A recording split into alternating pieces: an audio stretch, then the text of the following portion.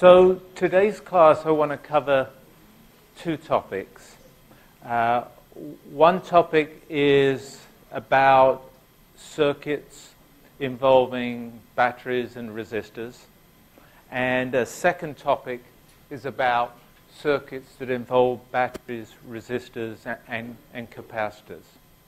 So for the first topic, where we've got circuits involving batteries and resistors, it turns out that some circuits can't be solved by equivalent resistances and Ohm's law alone. And we're going to talk about those circuits that can't be solved by techniques of equivalent resistances in Ohm's law. We're going to introduce what's called Kirchoff's laws. And there's a Kirchoff's current law and there's a Kirchoff's voltage law. And we're going to explore the use of Kirchoff's current and voltage laws. So that's the first topic. Second topic, as I say, is to explore circuits that contain all these components that we've met over the past few weeks. That's batteries, resistors, and capacitors. We're going to look specifically at the case of circuits that would charge up a capacitor or would discharge a capacitor, i.e. put charge on the plates of a capacitor or remove the charge from the plates of a capacitor. We'll see how those circuits work. We'll explore exactly precisely how the charge builds up on a capacitor, exactly precisely how the charge discharges from a capacitor. Okay.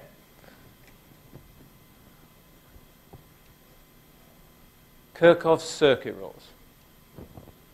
So this circuit here is an example of a circuit that you can't solve using the concept of equivalent resistance and Ohm's law alone. So it's not possible to solve this circuit by the techniques we met last week. The problem is, for this circuit, that you can't start poking around in this circuit trying to find either resistors that are simply in series or resistors that are simply in parallel. It doesn't work for this circuit. For example, you might say, well, look, here's a couple of resistors in parallel. Why don't I combine them? But the problem is that there's a battery here. So this isn't simply a parallel arrangement of two resistors. Likewise, up here, you couldn't say, oh, I got two resistors here. They're in parallel. I'll just put them together as one. You can't do it. You can't do it because there's batteries also in this parallel piece of the circuit. And so this is, it's not an overly complicated circuit in terms of the number of parts. It's got two batteries and three resistors. But this is a circuit we can't solve using our prior techniques of equivalent resistance, Ohm's law. This is a circuit you would solve with Kirchoff's rules. This is a circuit you solve with Kirchoff's current and voltage rules. Okay, so let's explore this circuit a bit and let's introduce these two rules. So as I mentioned, there's a current rule and a voltage rule. The voltage rule, you'll sometimes see it, may say it in the textbook, sometimes called a loop rule. And the current rule is sometimes called a junction rule. That's because the voltage rule gets applied to a loop in the circuit, and the current rule gets applied to a junction where wires meet in a circuit. But anyway, I'm going to call it current rule and voltage rule. The current rule. So the current rule says that the sum of currents entering a junction equals the sum of the currents leaving a junction. So think about this point here. This is a junction. This big emerald green spot is a junction because this is where the wire going on the top part of the circuit, the wire going around the bottom part of the circuit, and the wire along the middle part of the circuit, they're all meeting here. So this is a junction. And the current rule says simply that the sum of the currents entering the junction must be equal to sum of currents leaving the junction. I mean, that's just saying, right, you can't lose current. or you can't suddenly gain current. Whatever current goes in must come out. Like whatever water went in must come out. So, in this particular case, as an example, as an illustration, if you look at I've labeled three currents, I1, I2, I3, and I've labeled three directions for the three currents. Those are the three directions that positive charges would flow. That's the definition of the current direction. And so I1's going to the left, I2's going to, no, that's the right. I1's going to the right, I2's going to the right, I3's going to the left. But at the junction over here, think of it this way. I1 is going into the junction. I2 is going into the junction. I3 is coming out of the junction. Whatever's going in, I1 plus I2 equals whatever's coming out, that's I3. So that's the current rule. So it's not a very complicated rule. It's a simple idea, and it's a simple statement. Voltage rule. Okay, the voltage rule says the sum of all the potential differences around a complete loop in the circuit, if you sum all those potential differences up, you must get 0 if you've completely walked around a loop in the circuit. So as you walk around a loop in a circuit to end back at where you started, you'll typically meet batteries, you'll typically meet resistors, and so when you walk across the battery, you'll be stepping up, stepping down in potential as you walk across the terminals of the battery. When you walk through a resistor, you're also stepping up or stepping down in potential because the two ends of the resistor are at different potentials because there's a current passing through the resistor. So if you add up all those changes, the voltage rule says that when you get back to where you started, they add up to 0. So if you want an example, think of there's several loops in this circuit.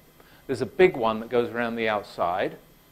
Then there's the upstairs one. This is the upstairs of the house here. This is a loop around the circuit. And there would be another one downstairs here. So I'm just picking one of them, this one up here. And I'm going to imagine that I walk around this circuit. And we're going to add up all the differences around this circuit. Actually, which one did I pick? I walked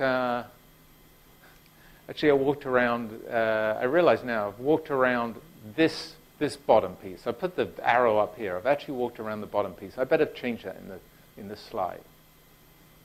So supposing I walk along this ground floor here, then upstairs, and then back through the middle floor here, and then around to where I started. Let's just trace out what happens. I walk through the battery here, the 4-volt battery, and I'm going from the negative terminal to the positive terminal, so I climb 4 volts. I walk through the resistor, so I'm going to change my voltage as I walk through the resistor. How much does it change? Ohm's law tells us how much it changes. The voltage changes by IR. So the voltage change here is IR. It's I2, that's the current, times the resistance, that's 2 ohms. So I'll get a voltage change of 2I2. And because I'm walking in, I'm going to mention this later, because I'm walking in the direction of the current, this is actually walking downhill. And so this minus 2I2 here is the change in the voltage across this resistor. And then I continue walking around the circuit, and the last element I've got to walk through is the 3 ohm resistor. So I'm going to walk through the 3 ohm resistor, and again, there's going to be a change in potential when I walk through the 3 ohm resistor. It's going to be given by Ohm's law. It's going to be given by IR. It's the product of I3 times the 3 ohms of resistance, so it's going to be 3I3. And again, because I'm walking in the direction of current flow, that is a downward change in potential. And so, when I walked around this lower portion of the circuit, I've got 3 changes in potential from the 3 elements in the circuit. I've got 1 for the battery, that's the 4, plus 4. And I've got 2 for the 2 resistors, that's the minus 2I2, the minus 3I3. And so that's an application of the voltage rule. And so you can see there that if I was trying to solve this circuit, with Kirchoff's rules, you can build equations, you can construct equations from the current rule, from the voltage rule, that are relationships, connections between the currents that are flowing in the arms of the circuit.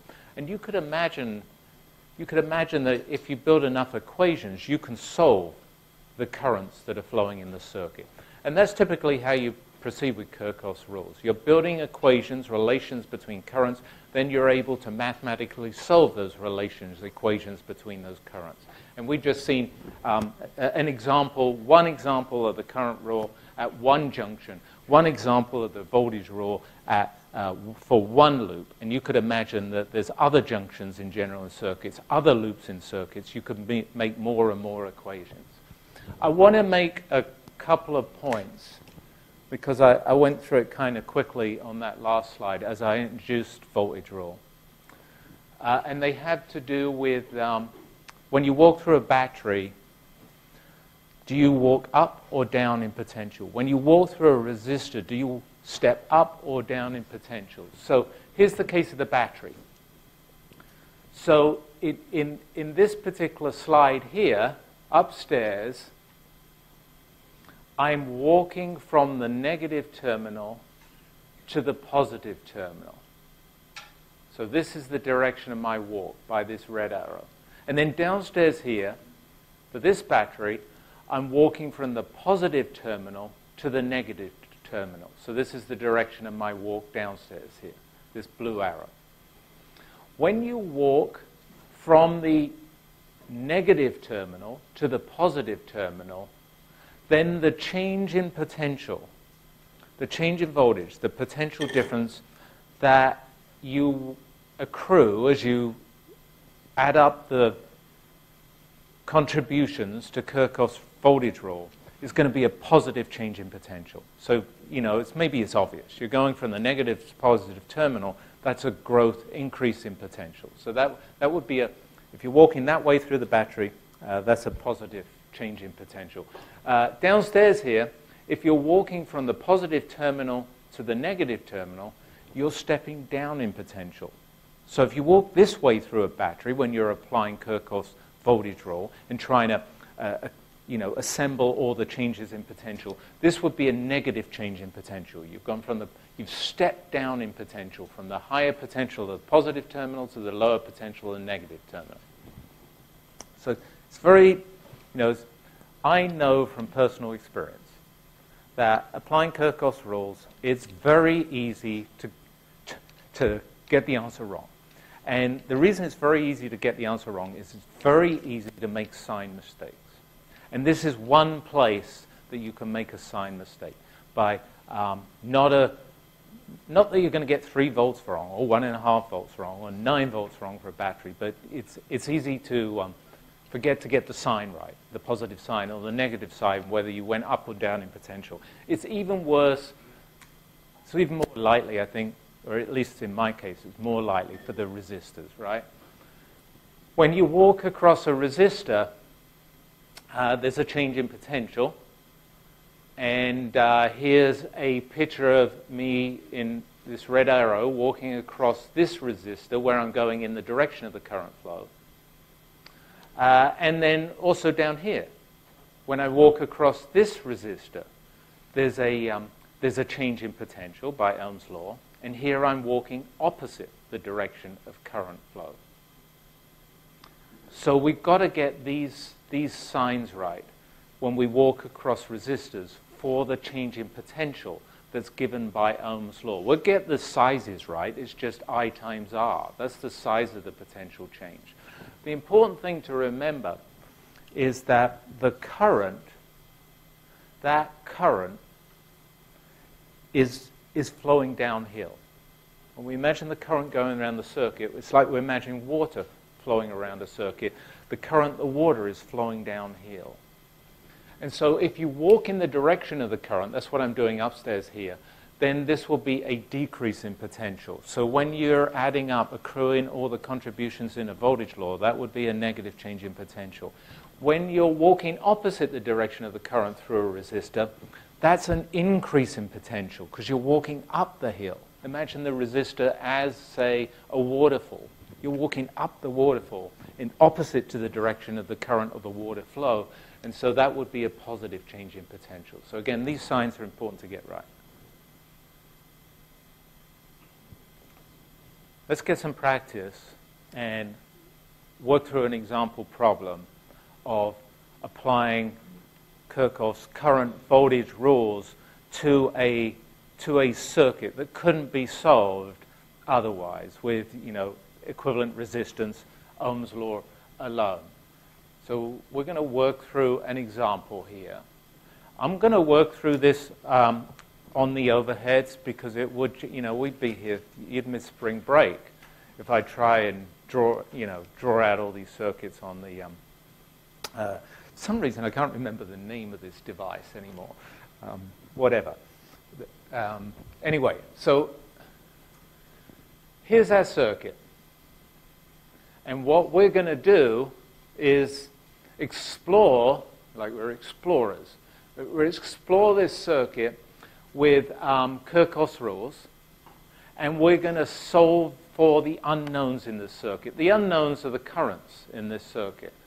We know we got these two batteries, and we know they're 20 volts and 10 volts. We know we got these three resistors. They're 35 and 20 ohms. What we don't know in the three arms of the circuit is what the currents are. What's the current in the top arm, the middle arm, and the bottom arm? And so that's our job. And as you can see, this is not a problem you can solve with equivalent resistance. You can't pair off resistors in this circuit to make an equivalent resistance because there's no piece of the circuit that contains just two resistors in parallel. They've always got a battery that's accompanying them. Okay, so here's our circuit. I redrew it. I must have made this slide when pixels were somehow really expensive because I'm not using many pixels to represent the resistors. And I don't remember the story of that. Okay. So here's an interesting point about solving these problems with Kirchoff's rules. I gave that whole spiel about you've got to get the signs right when you walk across the resistors. But you might say, well, to get the signs right, you've got to know the directions of the currents.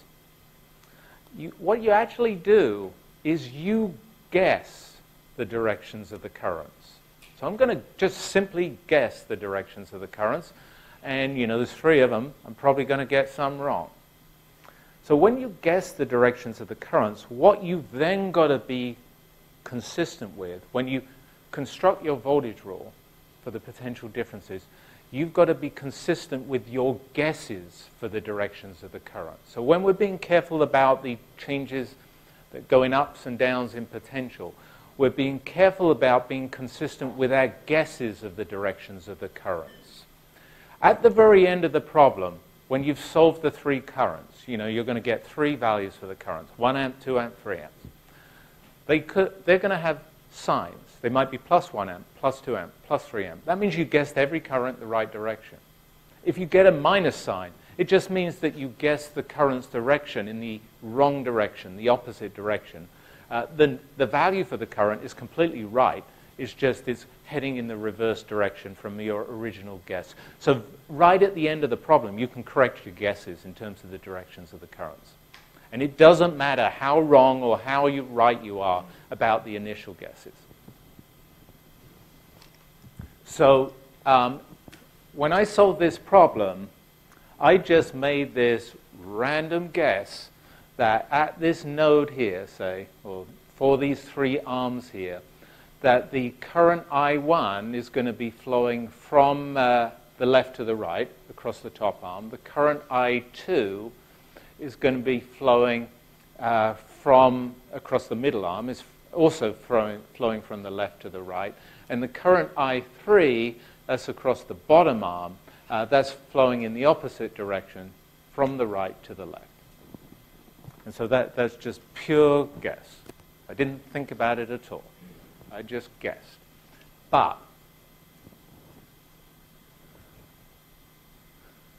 I mean, plus and minus signs must have been cheap, because for some reason I've labeled these things with pairs of plus and minus signs. But anyway, I've now got to be consistent. When I apply voltage rules, I've got to be consistent with these guesses for the changes of potential across a resistor.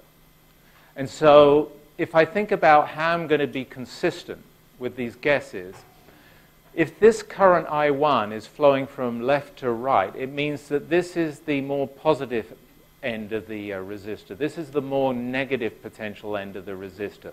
So walking left to right is going downhill. Same way for the resistor in the center here. If this current is going left to right, then this is the more positive potential end of the resistor. This is the more negative potential end of the resistor. And if I was walking left to right, I'd be going downhill. It'd be a negative potential change. It's the opposite for the resistor on the bottom arm. Here, the current is flowing from right to left, the opposite direction. So here, the right-hand side of the resistor is the more positive potential. The left-hand side is the more negative potential. And so if I was walking right to left, I'd be going downhill. And so I can just guess what I like over here on the left-hand side. But once I've guessed what I like, I've got to be consistent here with my resistors. Okay, so now let's build some equations based on Kirchoff's rules and my guesses for the current flows and my observations about the change in potentials across the resistor. And so this slide is me applying Kirchoff's current rule and voltage rules to make three equations, because I'm thinking at this point, right, I got three unknowns. I1, I2, I3, three currents through the top, middle, and bottom arms. I'm going to need three equations to solve three unknowns. And so I'm going to try and build three equations. In a circuit like this, typically we can build one equation using the current rule. Remember, that's the one that's applied at a junction. And then we're going to build the remaining equations out of voltage rules. Out of voltage rules applied to different loops in the circuit. And so I'm going to pick a couple of loops in the circuit to apply the voltage rule to. So let's get going on that. I always start with, like, you know, if you exercise, not that I would, but if you do exercise, you want to warm up. So I like to warm up for Kirchoff's rules on the current rule, because that's typically, you know, easy. Okay, so I'm going to apply Kirchoff's current rule to this junction here in emerald green. The current flowing out of that junction is I1 and I2. So I1 plus I2 is coming out. I3 is going in. And Kirchoff's current rule says that the sum of the currents going in, I3, is equal to the currents coming out. And so this is the simple application of Kirchoff's current rule. You could say, well, that's easy. Let's build another equation like that on the other side. There's another junction, right? That way we don't have to deal with all this silly sign stuff and whatever with voltage rule. But if you try to build another equation over here, you just get the same equation. It doesn't give you anything new. So there's only one, in this circuit, there's only one piece of information, one relationship that you get from current rule. Now we're going to build two equations, because we need two more, from the voltage rules. And my code in here, this light blue, is me applying the voltage rule to this lower loop downstairs in the circuit.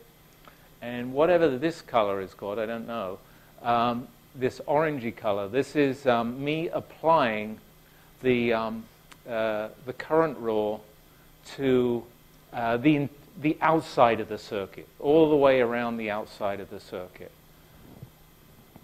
Okay. So let's take the light blue loop. And I'm going to start here at the top left of that loop, and I'm going to walk towards the right, down, towards the left, and back up. So the first component I hit is the battery. Its voltage, I called it here, it's EMF, epsilon 2. And I'm walking up the potential hill from negative to positive terminals. So that's epsilon 2, plus epsilon 2. Then I walk into the resistor. Right? Now I'm jumping down the waterfall. So I'm going down the potential hill here, and the size of the change in potential is given by Ohm's law, so it'll be I2, R2. You see I2, R2 here. And I'm going down the water hill, so it's a minus sign. And then I carry on walking around the circuit, not much interesting over here, but I get to another waterfall. This waterfall is resistor number 3. The current through it is I3, so the change in potential here is I3, R3. You see I3, R3 here. And this is also I'm also going in the direction of the current, so I'm also going down the waterfall. And so this is a decrease in electrical potential. And all these 3 changes then add up to make 0. And that's the voltage rule. So that's an application of the voltage rule, and it's careful about the signs. This loop here, right around the outside, exactly the same idea.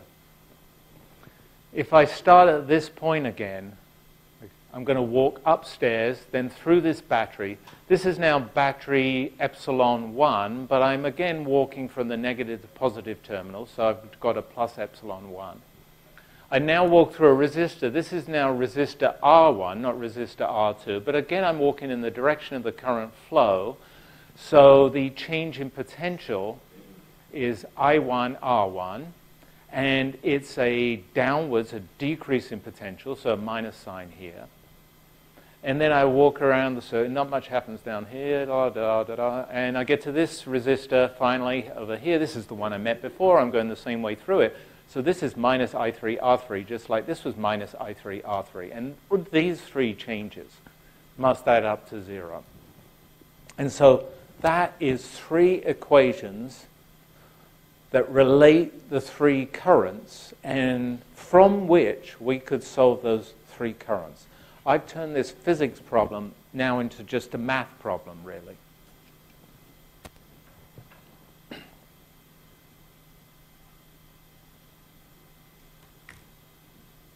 And this slide looks horrific, but let me just say a few words about it. So let me say something about how I solve, once I've built those 3 equations, how I then go about solving for the 3 unknown values, I1, I2, I3. One thing I would always tell you from lecture 1 through to lecture 24, right, is that use symbols in equations when you're solving a problem.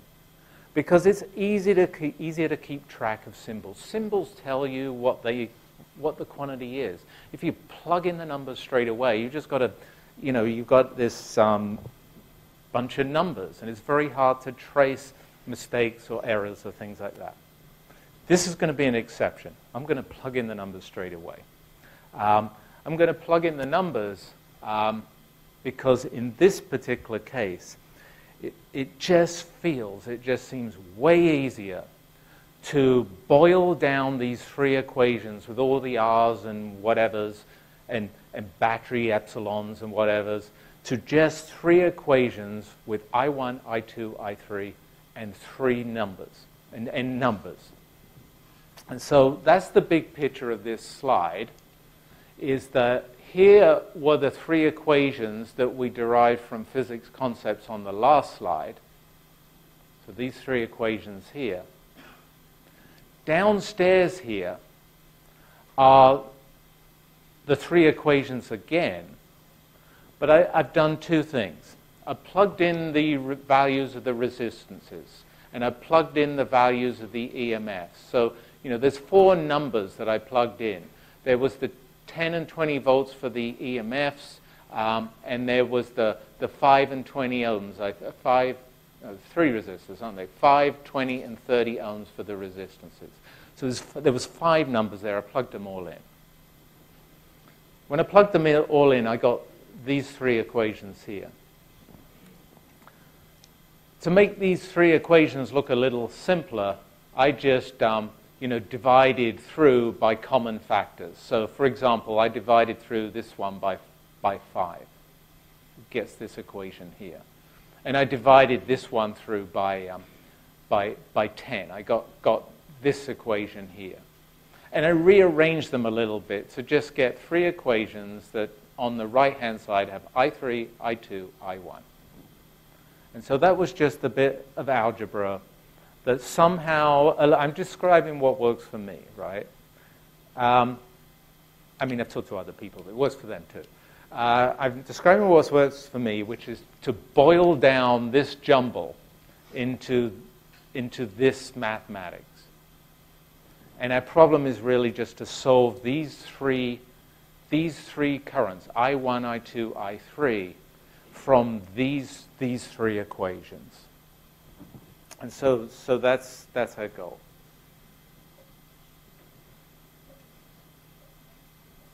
It's gone very quiet. Which, if you're standing up here, that starts to feel really bad. Anyway.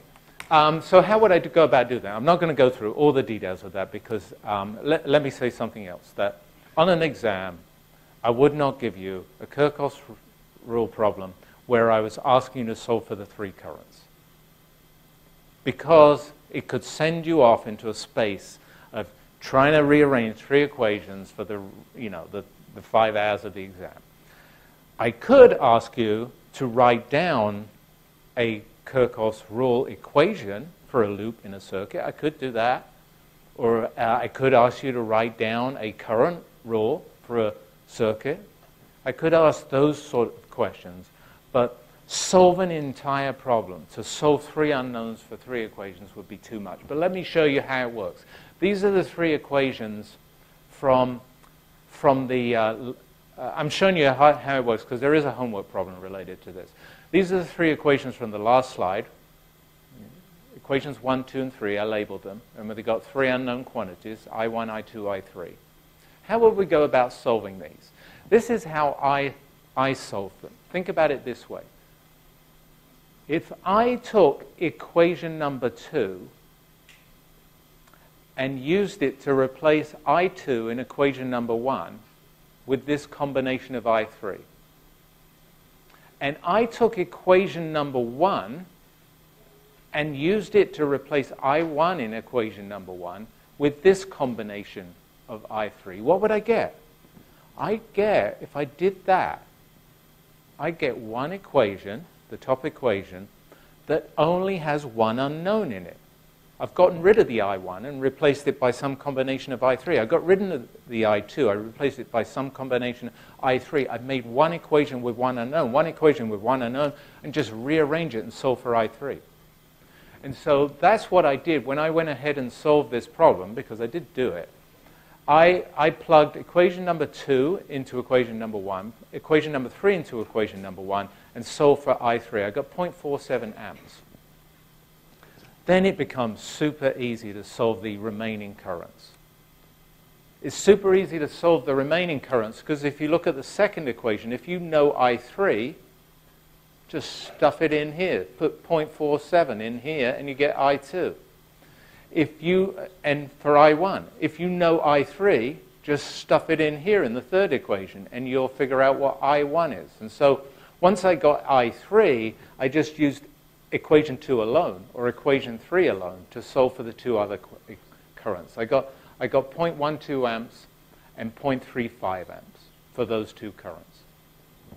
And so that's how you would do it.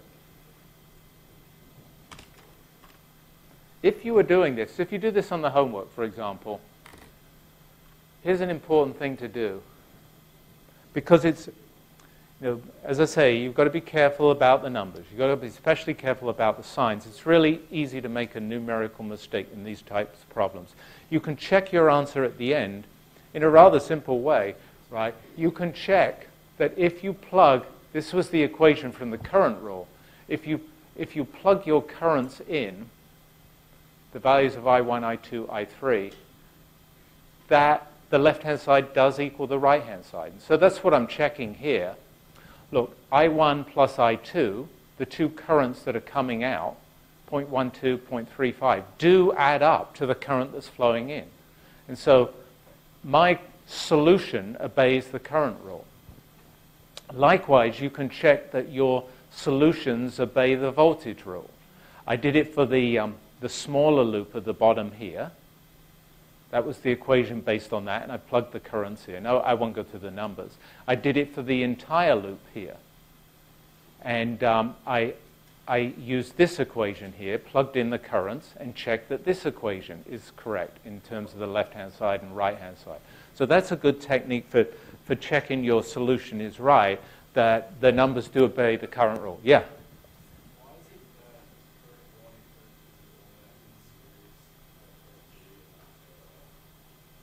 Can you say that one more time? Sorry.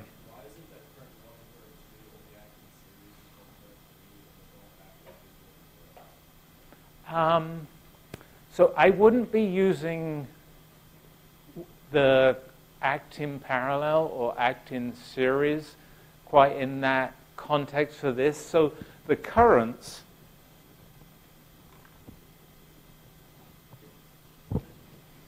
so the current is associated with this arm and this arm and this arm. So there's currents in these three arms.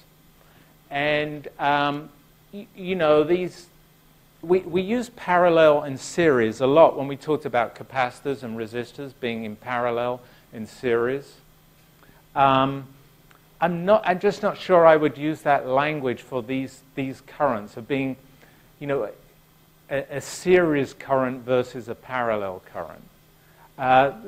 This current is flowing across this top arm. This current is flowing across this middle arm, and this current here is flowing across this bottom arm. They are flowing, two of them to the right, one of them to the left. That's kind of the language that I would use to describe those currents. Does that make sense?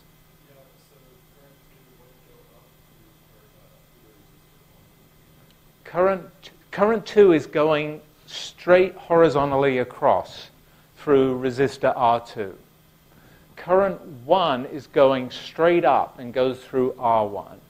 And current 3 is along the bottom arm and goes through R3. My naming of current 1, 2, and 3 was because current 1 just goes through resistor 1. Current 2 just goes through resistor 2. Current 3 goes through resistor 3. Does that make sense? That's kind of how I define the currents. Yeah, I was just saying after the second current goes through the resistor 2, Oh, you see, yeah. So I don't think you want to think about it this way. You know, where does I1 only has a meaning of a current in this? It's just a statement that the current in this arm here is I1. And I3 is just a statement the current in this arm here is I3. Where does this current go? Well, the electrons in this current either go upstairs or they go, you know, across the middle. And that's true of any one of those currents. When it goes into or out of the junction, when it goes into the junction, its electrons could go in either arm. When it comes out of the junctions, its electrons could have come from either of the other arms. It's just that what we know is the total currents flowing through each of the three arms. So it's a very good point, you know, conceptually. I'm not trying to assign where current I1 goes after it's gone into the junction, or where I3 came from as it came out of the junction. I'm just saying that I1, I2, I3 are in the three arms.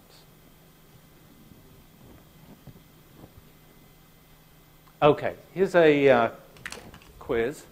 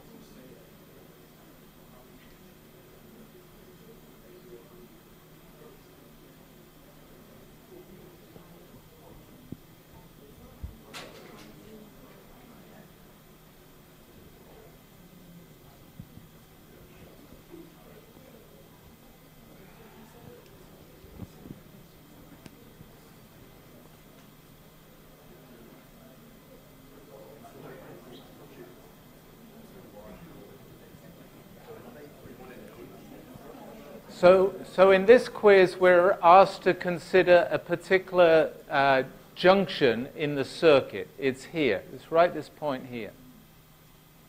And we're asked to think about the current rule. And we're asked to think about the currents flowing in and out of this junction. And which one of these equations here correctly describes the current rule for this particular junction. So I'll give you another minute or two to think about that, and then we'll move on.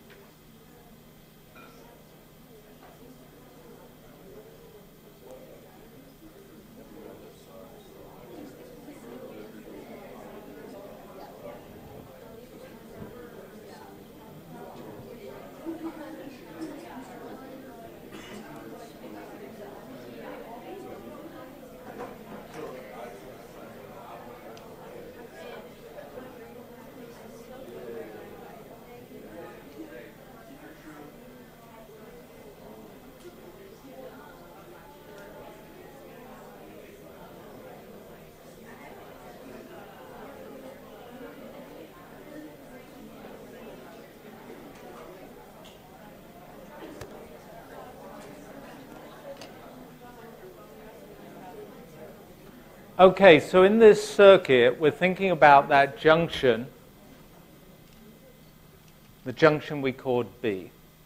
And we're thinking about these three currents that are called I2, I1, and for some reason, well, here, I24. So the current rule would say that whatever currents are flowing in is equal to whatever currents are, the sum of the currents that are flowing out. So in this case, there's one current flowing into that junction, it's I2.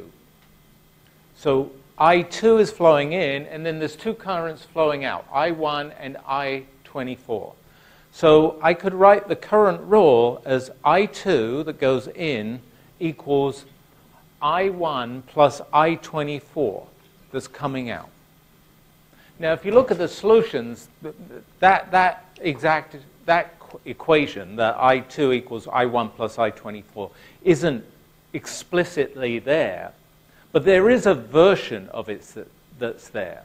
So imagine in your head. I am.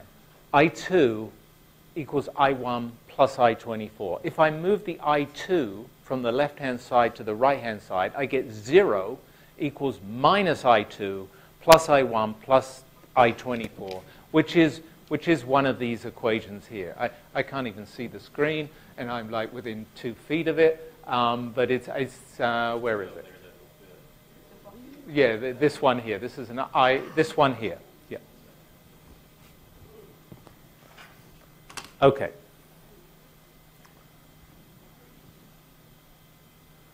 Let's move on. Let's talk about circuits with batteries, resistors, and capacitors. I want to just mention, first of all, in discussing circuits with batteries and resistors and capacitors, where we're charging and discharging capacitors, we're going to meet a new mathematical function that we haven't been using up to now in this class, and that's the exponential function. And so we're going to be using this exponential function. Here's what we would call an exponential decay.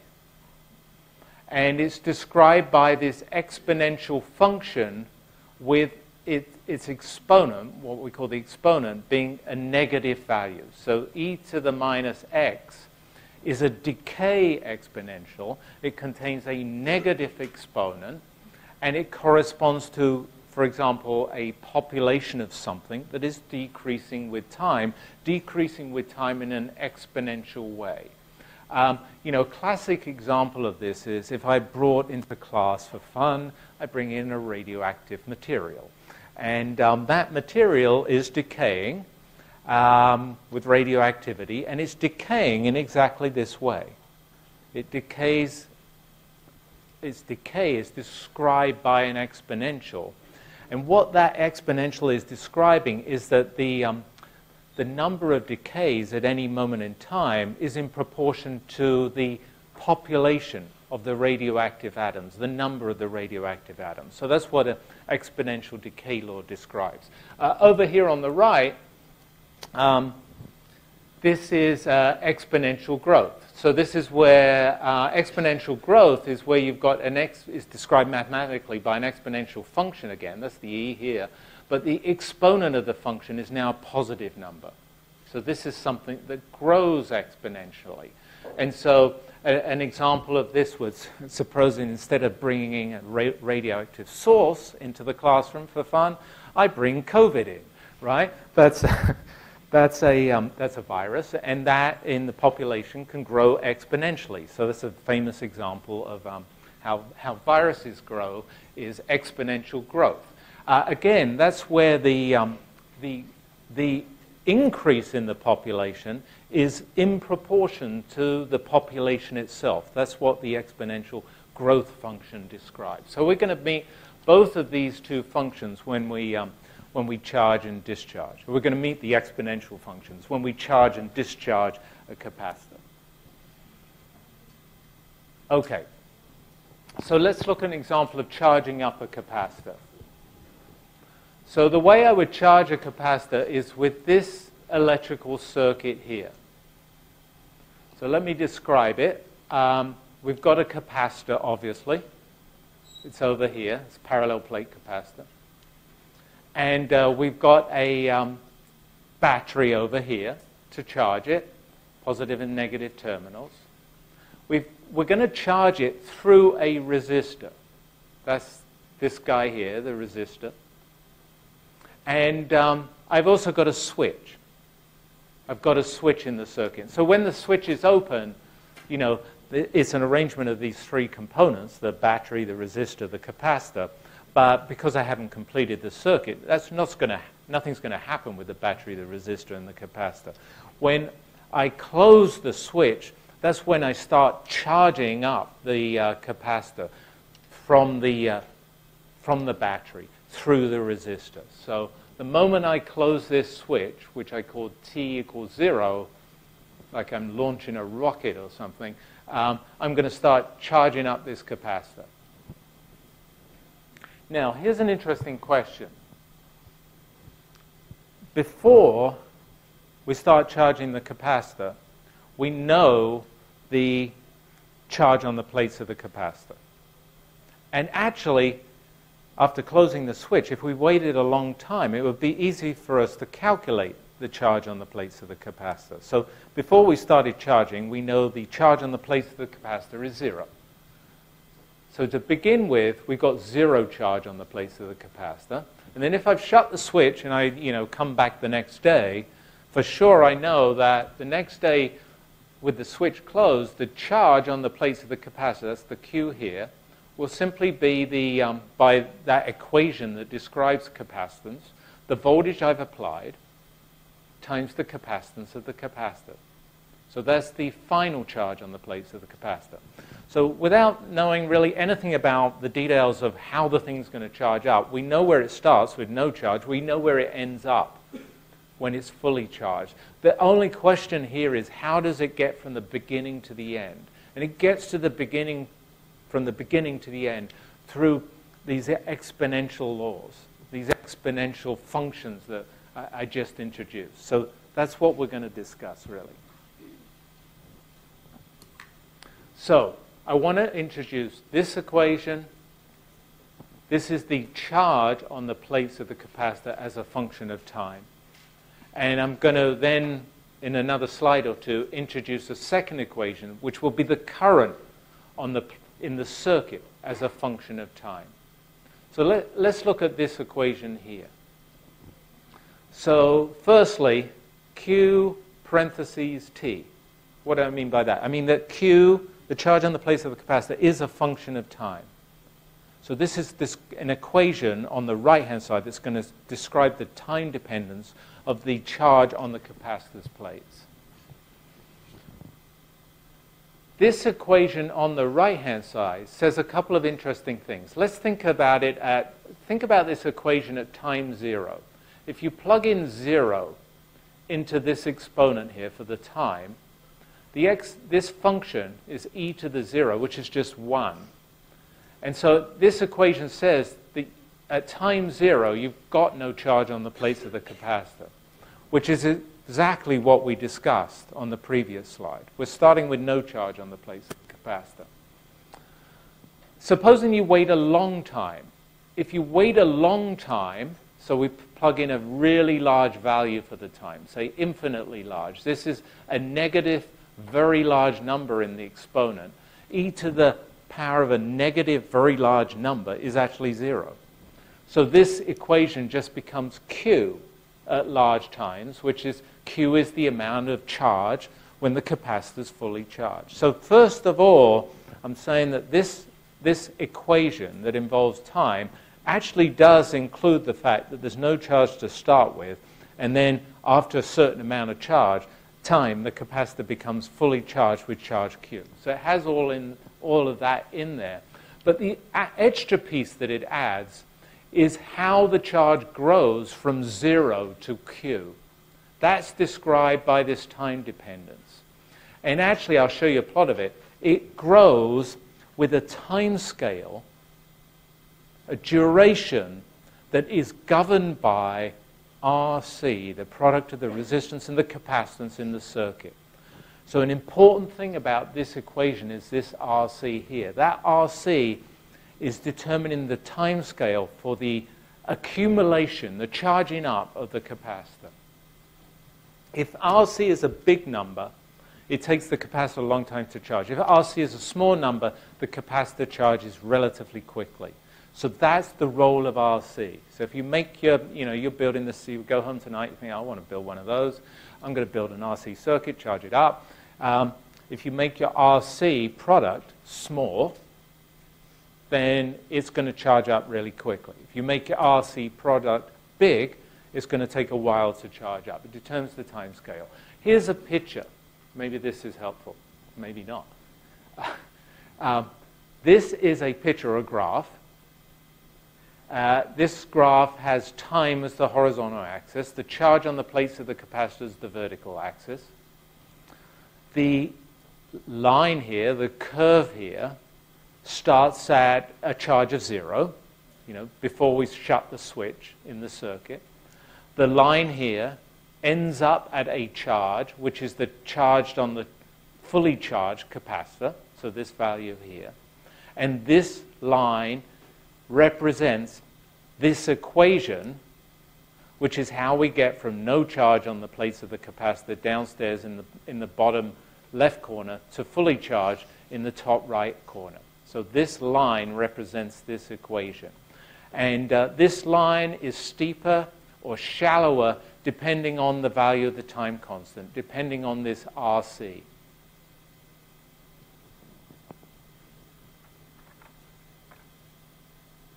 So that's the charging of the capacitor as a function of time in this particular RC circuit.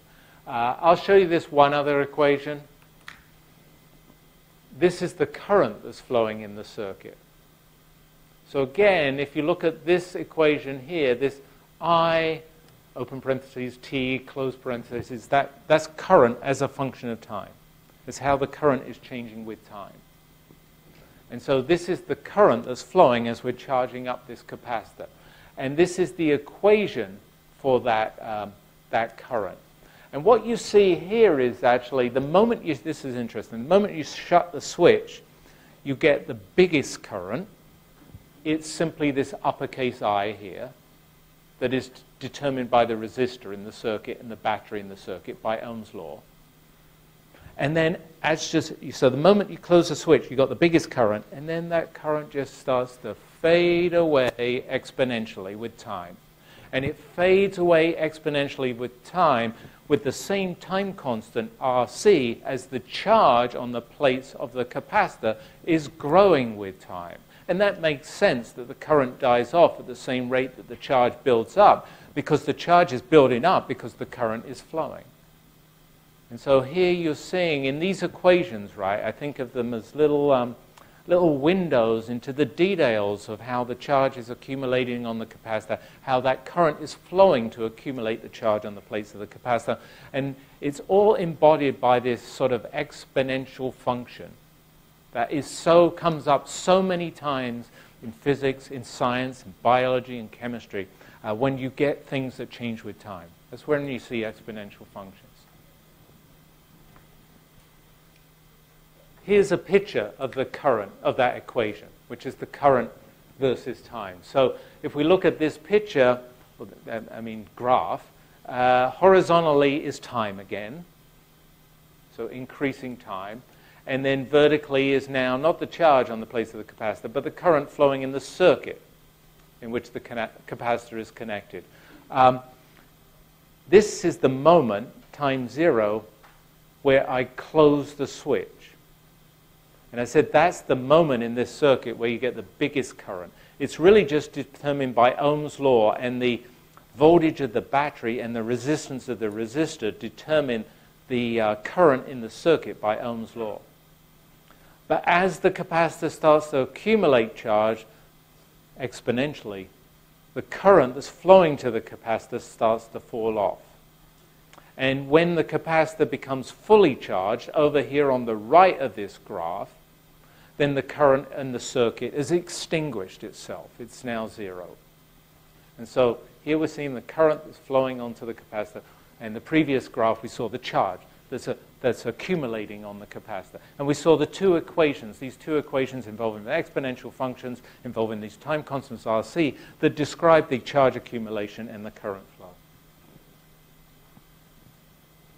Okay, I want to look at the same thing now for not charging up the capacitor, but discharging the capacitor. So we're going to, instead of building a circuit to charge up a capacitor by closing a switch, we're going to build a circuit to discharge a capacitor by closing a switch in a circuit.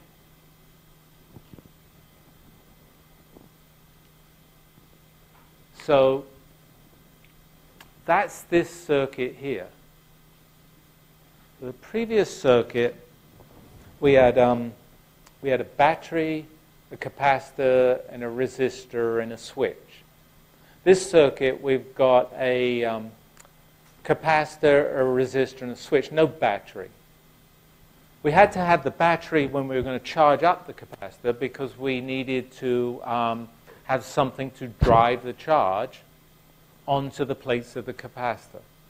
So we needed the battery there. When you discharge a capacitor, you don't need something to pull the charge off the plates of the capacitor. The charge will naturally flow off the plates of the capacitor if you make a complete circuit. And so here, we don't need the battery for discharging. We did need the battery for charging. Okay, so in this particular case, this is where we're starting with this circuit where I've got the resistor, I've got the capacitor, and I've got the switch. And I'm starting here not with an uncharged capacitor, but I'm starting with a fully charged capacitor. So in the prior example, the charging up, the capacitor on the plates initially, time 0, was 0. In this case, the charge on the plates initially, time 0, is Q. It's plus Q on the top plate, in my example, minus Q on the bottom plate. We've got a charged capacitor. And if I leave this switch open, that charge just has to sit there. It's got nowhere to go. Can't go home. So it's just sitting there. But as soon as I close the switch, the charge can flow. Think of it just the positive charge leaving the top plate of the circuit and flowing round to the bottom plate of the circuit, such that the top plate becomes less and less positive, the bottom plate becomes less and less negative, and we discharge the capacitor, meaning we remove the charges from the plates of the capacitor. So that's what's going to happen with time. Again, this is just like the previous example. A lot of this example is like the previous example. We know where we're starting. We're starting with a fully charged capacitor. So we know there's charge Q on the plates of the capacitor. We know where we're going to end up with 0 charge. on the plates of the capacitor after some period of time, after some long period of time. We just don't know yet how we're going to get from the fully charged capacitor at time 0 to the completely discharged capacitor at some much, much later time. How are we going to get from beginning to the end again is the question. And that's where these equations for charges and currents as functions of time involving exponential functions come in and tell us exactly how the discharging goes, like they told us exactly how the charging went. So let's take a look at that. So again, I'm going to show you two equations, one for the charge on the place of the capacitor as a function of time, and one for the current that's flowing as a function of time. Just like the last case, I showed you two equations, Q as a function of time and I as a function of time. So here's the charge on the place of the capacitor as a function of time for discharging. Again, we got Q, open parentheses, T, close parentheses, T, meaning this is an equation for the charge as a function of the time. And here is the explicit time dependence of the charge on the place of the capacitor. If you look at this equation here, right, and think about it, at time 0, if you plug in 0 for time, this is e to the minus 0. E to the minus 0, e to the 0, is 1. And so at time 0, you start with the full charge Q on the place of the capacitor. So that's where we're starting. If you plug in a time t, that's very large. Let's plug in the, I don't know, the time since the Big Bang, 13 billion years. You plug that in here. This is a huge, enormous negative exponent. That makes this exponential function 0. So e to the minus a big number is 0. And so there's no charge at large times. That's what I'm saying down here.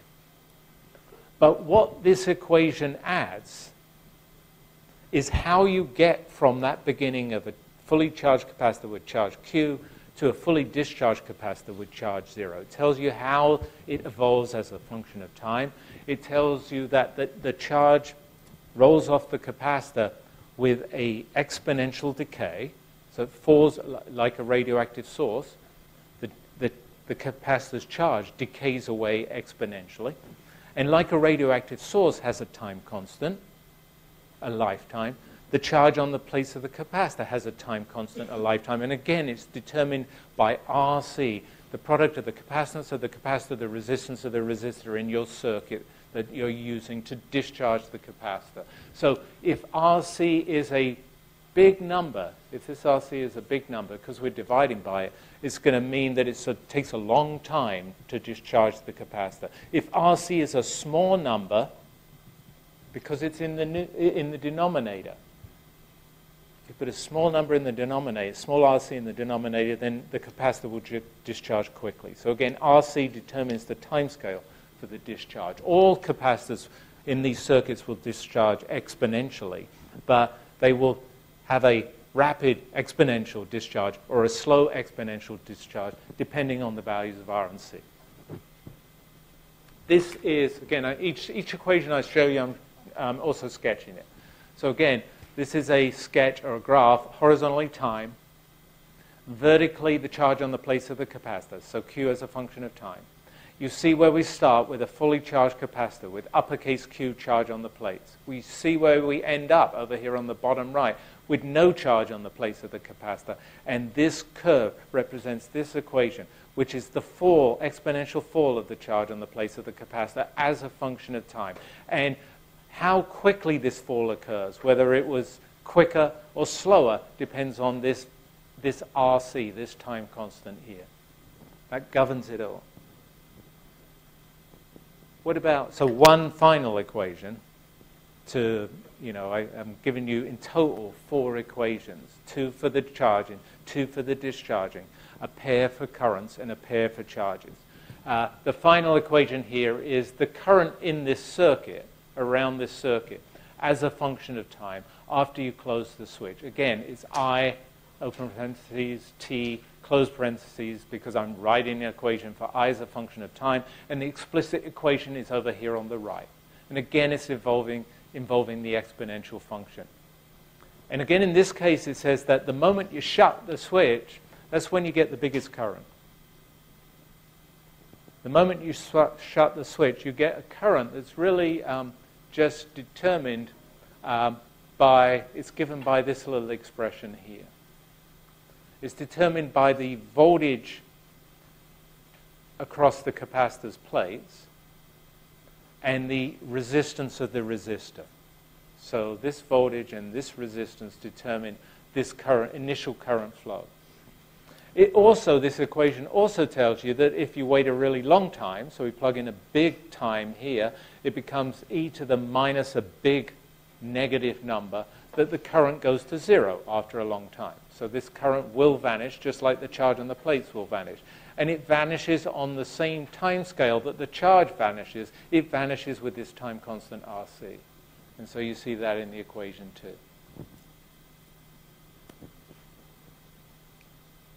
Here's the graph. This is the final of the 4 graphs, right?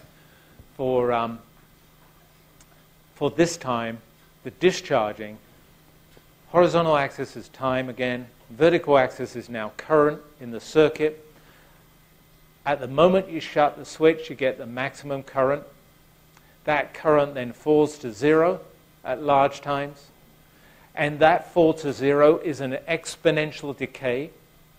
And the time constant, the steepness or the shallowness of that decay, is determined by RC. Big RC means a slow decay. Small RC would mean a big decay. Okay, so just to I'm going to show you a demonstration of this, but just to summarize, because I felt there was a lot of talking on my part, and I'm drained by it. We charged and we discharged the capacitor. We've watched the charge appear on the capacitor as a function of time, and we've watched the charge on the capacitor disappear as a function of time when we charged it up. We've also watched the current that's flowing in the circuit as you charge it up and as you discharge it. We quantified the charging up, the discharging, the currents flowing onto the plates or off the plates with those 4 equations. So we introduced 4 equations. They all involve the exponential function. They all involve a time constant RC. And they're all about describing how the capacitor's charge is changing versus time. Okay, let me show you a demonstration. Here's a circuit in which I can charge a capacitor. So here's the capacitor with a battery, and then discharge the capacitor through this light bulb, this resistor. And I can do that in this one circuit where this is called a 3-way switch, 2-way switch. Here the switch is closed to the left, and so this would be the configuration for charging because I've got the capacitor attached to the battery. If I flip the switch over towards the right, this would be the arrangement for discharging. And so with this circuit, I can charge up the capacitor with the switch on the left. I can discharge the capacitor with the switch on the right. And when I'm discharging, I'm going to see this lamp light, and the brightness of this lamp will reflect the current that's flowing while the capacitor is discharging. So that's what I'm going to do downstairs here with this this magnificent demonstration. This is the capacitor. I know it's small. This is the capacitor on the bottom right. This is the battery on the bottom left. This is the bulb on the top left, and this is that 3-way switch. So these are the 4 components in that circuit diagram. They're just laid out in some other way. If it says charging here, and discharging here. This is because this is to tell me what to do. If I close the switch, the two-way switch, over here towards the left, I'm actually charging up the capacitor. Now, you can see nothing when I'm charging the capacitor. Look, it's just this circuit here. So charge is accumulating on the capacitor, but you've got no way of seeing anything. But if I charge it up, I'm gonna set the mood. I'm gonna discharge it now, and I'm discharging it through that lamp. And because you can see that I'm discharging now because you see the lamp lit. And I think you can see that lamp getting less and less bright as a function of time. It's getting less and less bright because the charge is rolling off. There's less and less current. We're literally seeing the time constant of this RC circuit. The time that it's taking for this lamp to go away is the time constant of the RC circuit. So it's some, I don't know, 10 seconds or 5 seconds or something like that. We're watching that capacitor's charge flow off its plates and neutralize itself. Anyway, I'll end there. We basically, in that last part of the class, introduced the charging and discharging of the capacitor. We introduced the equations, and we watched those equations with the demonstration. And also in the first part of the class, remember, we did Kirchoff's current voltage rules and how to apply those to circuits.